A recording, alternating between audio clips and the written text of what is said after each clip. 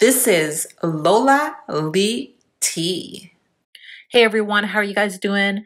So BlueFace's mom, Miss Karlissa, was on Instagram Live with her son Dre, and she was really hurt and crying about what BlueFace said about her in the RapTV interview.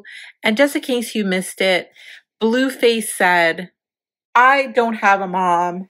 F that lady. She's weird. She's strange. I don't know what her motive is, her angle." That's what he had to say about his mom. All right, so listen to what Miss Karlissa and Dre had to say. A whole totally different world. She did an excellent job with him. She probably did the best job with him as a mother. So he has absolutely no room to complain, bro. Like, all that shit is capped for the internet. I swear to God, on my soul. Like, got picked up and dropped off to school like baby, my nigga. Like, literally fucking baby. In high school, picked up and dropped off to school. Burritos cooked for him. He was the quarterback, bro. Then after that, he went to college. To me, there's nothing more decorated a mother can do than to get her son through 4 years of high school, then get him to college, and then the nigga drop out on his own. Like, that's, I'm not speaking on who's great and who's not, but as far as from what I've seen from his life, he had a very great mother, bro. An excellent, top-tier quality mother, bro. Don't get me wrong, she might throw a temper tantrum here and there, but everybody who's washing your clothes, cooking you food, and fucking spoiling the fuck out of you as an 18-year-old man trying to help get you off to college, then get you off to college. You know how many niggas in my hood didn't go to college? None of our neighbors went to fucking college, bro. Like, all of our neighbors is dead or in jail. We is the only fucking kids on the block that got two. She put 2 kids in college, bro.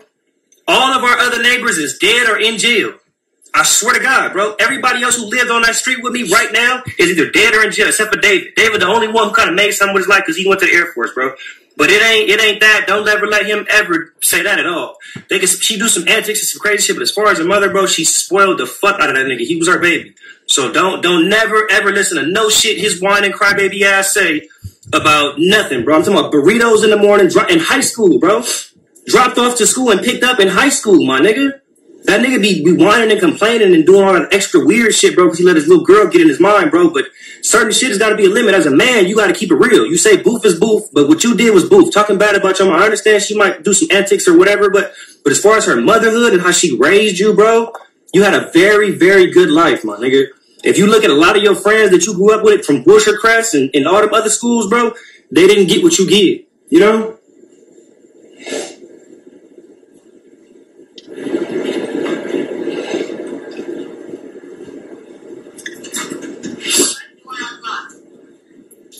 Y'all done pissed Dre off. He done walked out.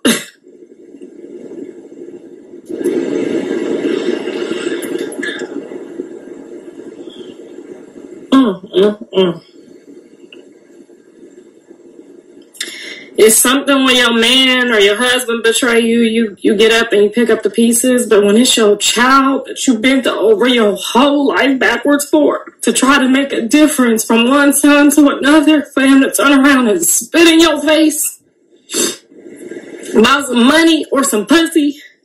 Ooh, baby, you ain't seen nothing. You ain't seen nothing. You a McDonald's commercial, baby. You ain't no fucking schoolyard crip. You a fucking McDonald's. Look this nigga up, bro. Just Google this nigga, bro. This nigga's a McDonald's commercial kid. This nigga's a child actor, bro. Talking about some motherfucking fuck my mama in some schoolyard, bro. It's not that at all, bro. He didn't have I don't want y'all to be into it with because each other. That ain't right, though. I understand we all flawed, and you nowhere near perfect. I give you that. But I mean, consider how he lived, how he grew up. He was fucking spoiled, my nigga. Like, all the way spoiled. Like, all the way to where he went. He had a great life. To me, he had a great quality of life, bro.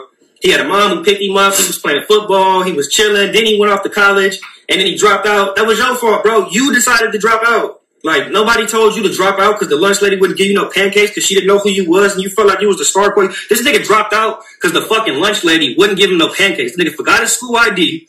And went up there and like, hey, I don't have but I'm on the football team, and the school lunch lady wasn't fucking with him, and he tried to quit thinking it was going to piss her off. Like, you know what, I'm just going to drop out. Then he tried to check back into school, and it was like, nah, bro, it don't work like that. And he had to live with that decision, and he blamed somebody else for that. You decided to drop out, bro. Everything to where your life went, that was you. But to where she guided your life was to college, bro. A Division I school. You was living on the fucking campus, bro. You was living in a college campus. Like, no, mix me with all that hard life shit, bro. You had a very spoiled bullshit life, bro. You probably never really had to go through no forced gangster shit, none of that shit, bro. You didn't live in LA like that. You went to college, bro. You had a very, very nice life, and that's probably the only spoiled kid who probably could have that attitude that you have, bro. Because compared to everybody else, you had a really, really great life, bro.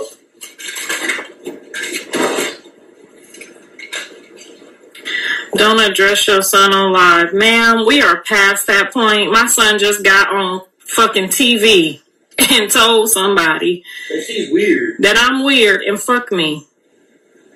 And I don't exist. That's some ungrateful shit. That's how you treat people, bro. He gonna do the same thing to his bitch. He gonna do the same thing to everybody else in his life, bro. As soon as you don't treat him the way he want to be treated, or as soon as he don't get his way, it's fuck you. No matter what you do for him, no matter how far you go for the nigga, as soon as you tell him no, it's fuck you. And he say this shit. If you don't do what I want, I'm gonna kick you out my life. Like, what imagine the niggas would kick you out your life, bro? How spoiled and baby. How many times his sister been there for? How many times his brother been there for? How many times his mama? And you the baby, bro. How many different shields life gotta go through before it get to you? Come on, bro.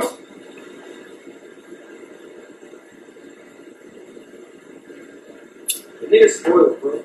He's spoiled. Spoiled. He likes it. He said he light skinned. That's what's wrong with him. He is. He don't like y'all the same color, Andre. No, he not. His daddy is white. My daddy is black. No, they brothers. They ain't gonna beef. We ain't gonna. Brothers don't do that. Like, what he say? You can't. The truth is not a. What are we beefing for? It's the truth. Everything I'm saying is true.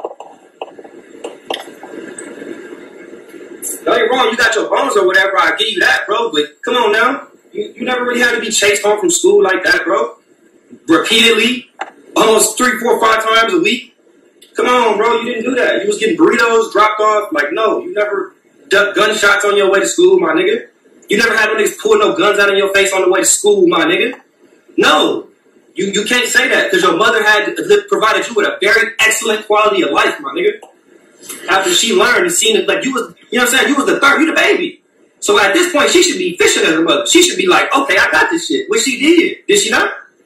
And Jonathan's quality of life compared to everybody else's, bro, was in it. I don't know. It just baffles me how he could ever turn. Period. I understand you might get into it, but ain't nothing ever been that deep to me for 18 years to college, bro. She gave you an excellent head start in life.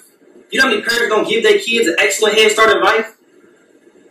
Look, I don't know, it's crazy. Oh, your mother weird.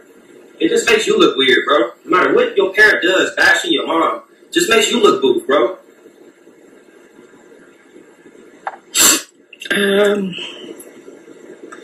Imagine if when you was a baby, you shit, she just kicked you. Like, oh, you're weird. I'm not fucking with you. You know how many times you fucked up and the motherfucker forgave you?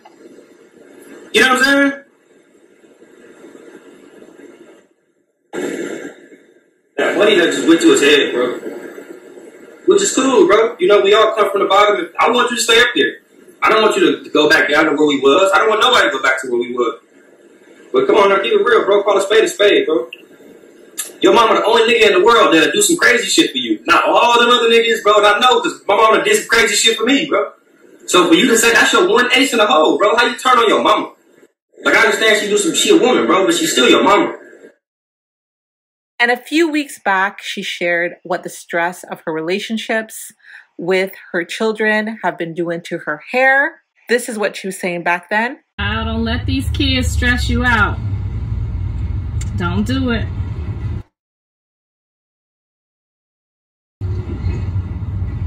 Don't do it. Just don't do it.